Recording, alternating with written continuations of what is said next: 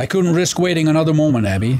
I've already dispatched Sydney and JC to the drilling platform in order to rescue the hostages. I've got a bad feeling about this, Deuce. If the Hammer is behind this, I doubt Maxim or Natalia would be there personally.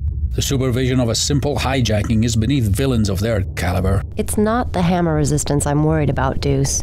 It's the pairing up of Sid and the new girl. Once aboard 8,000 tons of hijacked steel, Sydney will quickly learn to appreciate JC's unique mechanical skills.